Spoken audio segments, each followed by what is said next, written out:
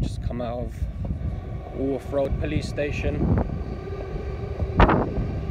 Deep Pet Nam. So I want to talk about the I.M.E.I number of your phone, and I'm not happy the way police are obtaining it. There's this new thing they say now, which get you startled. They say, oh, we believe that your phone may be stolen, so we may have to further arrest you for the offence of robbery or handling stolen goods. But then you'll start panicking, saying, no, it's my phone, and adamant that you've done nothing wrong. And then the officer will say, well, we can easily just check your I.M.E.I number right now and just find out if the phone is stolen or not.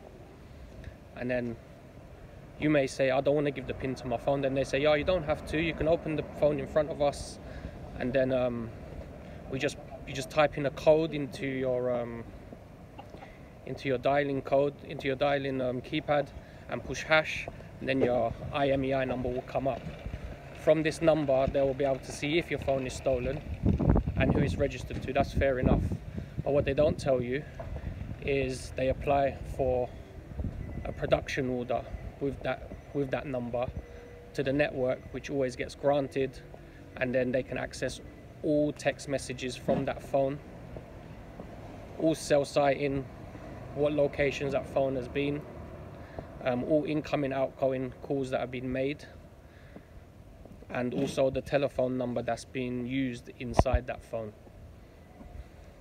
Now, this happened the other day in custody.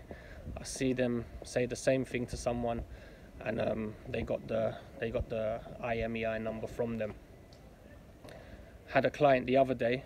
He never even gave the number to the police, but when they did search his house on a Section 18 search, he had the box of that the phone came in. It was a brand new phone, and the I.M.E.I number is on the box.